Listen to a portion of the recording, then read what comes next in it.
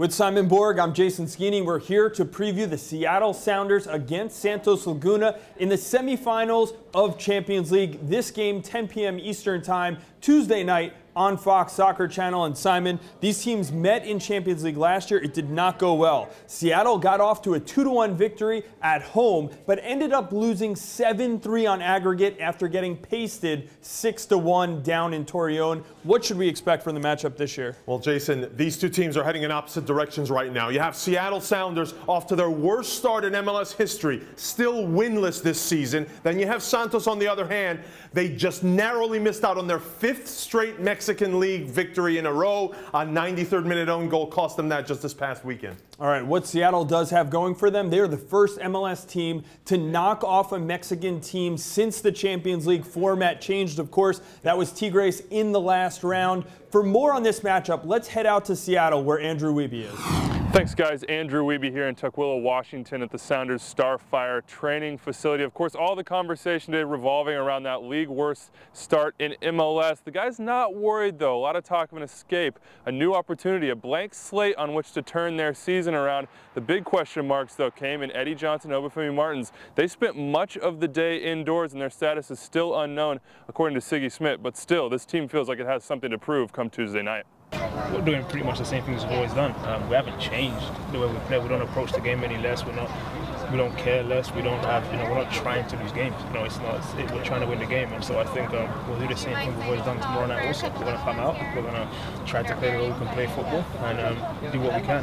I mean, I hope that we've learned from our past mistakes, but we know that they're, a very, very good team. So, we just have to do whatever we can do to, better our position when we get down to Santos.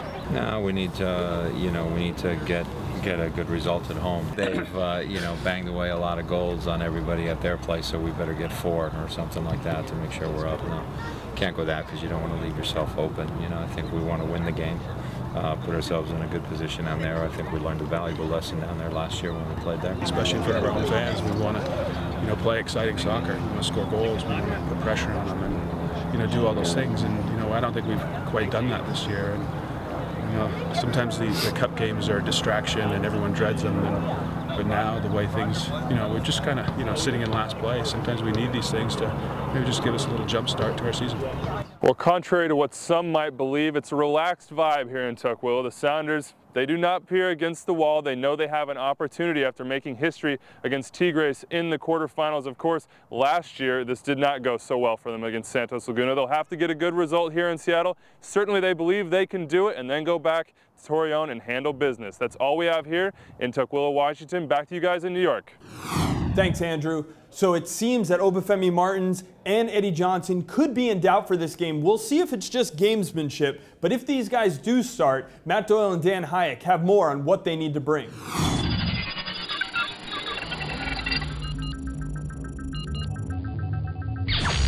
Thanks, guys. Matt, on Saturday we got a chance to see Eddie Johnson and Obafemi Martins partner together from the start of the game. Well, yeah, that's a good point. They only combined for 1 shot on target.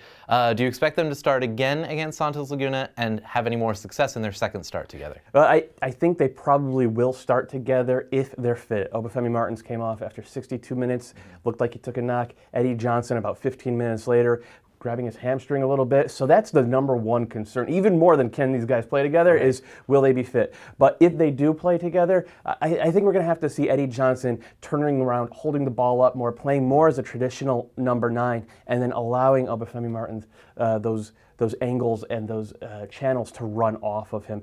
Martins is just murder off the ball, and he's very, very good facing up. I think the Sounders have to game plan around that, and EJ has to adjust his game. Now let's switch to Santos Laguna forward line. Herculez Gomez always performs well against MLS clubs. I think it's 7 goals in the last couple of years in Champions League. Talk about what he does and whether or not he can exploit the Seattle backline. It's all about movement. with Herc.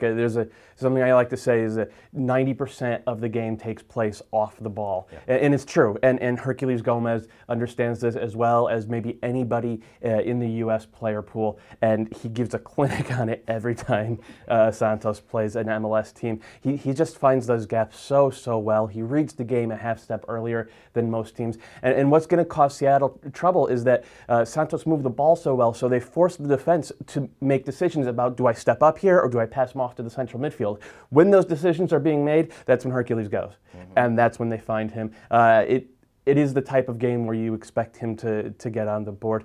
Seattle can't let that happen. All right, well, let's kick it back to the guys in New York. Herculez Gomez always seems to garner a lot of attention when Santos comes to the U.S. Here's Jonah Friedman on why he's become such a thorn in the side of MLS teams. Hey everybody, Jonah Friedman here, managing editor of MLSsoccer.com. You might be asking yourself, why all the attention on Herculez Gomez? Sure, he's a World Cup veteran, a U.S. national team guy. Well, it's pretty simple. There is nothing that motivates an athlete more than being overlooked and discarded time and time again. And if you look at Herculez Gomez's career, it's certainly the case. Let's take a look at his resume. Go all the way back to 2001 when his pro career started. He was a 19-year-old. He was overlooked by Durango in Mexico. He left that team, worked his way back up into the spotlight, finally earned a developmental contract with the LA Galaxy, and he did well there. He scored some big goals, but never really found a groove under Steve Sampson or Frank Yallop. After the 2006 season, Gomez was traded to Colorado, and he scored some big goals there too, including the first in Dick's Sporting Goods Park history. But he tore his ACL that season too, and it set him back quite a bit. He was traded in September of 2008 to Kansas City. And when he was there, he just never really clicked with Peter Vermes, saw his minutes dwindled, wasn't offered a new contract at the end of the 2009 season, and figured, you know what, I need a new place to prove myself. So he went to Mexico. And what happened there made Herc a legend. He scored 10 goals at Puebla, where he played under current Chivas USA coach Chelis, tied for the Mexican Golden Boot. It was the first time an American did so in a foreign league. Forced his way back into the U.S. national team picture for the first time in 3 years, made the World Cup team and earned himself a big money transfer to Pachuca. But once again, he ended up being a fall guy for a team's struggles. Transfer listed by Pachuca after the 2011 Clausura season, ended up at Estudiantes Tecos, where again he was sold after the 2010 Apertura season.